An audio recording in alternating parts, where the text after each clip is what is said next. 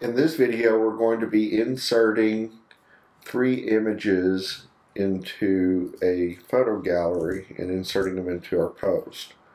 So we're going to make room. We're going to set this photo gallery right here in the middle. We're going to click on Add Media, and we're going to click on Create Gallery.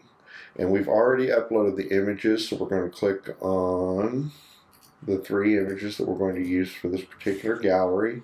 We already have titles, captions, alt text, and descriptions for these images placed in there, and we're going to create a new gallery.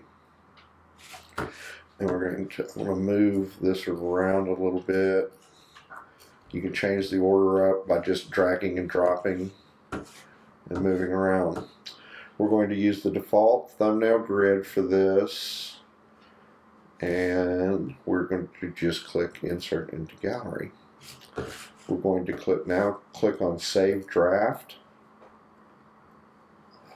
to preserve your changes, and then click on Preview. And here we have a nice little post with our images. We've got a little unwanted space down here, so we'll go correct that real quick. Okay, and we're going to delete this extra space that we've accumulated here at the bottom of the gallery. Okay, we've got our gallery inserted. We're going to save the draft to preserve our changes and click on Preview. And here we have our post with our 3 images lined up in the middle. So in this video, we've learned how to insert a gallery into a WordPress post. This is Kenneth Jackson with Connections Information Systems, wishing you a good day.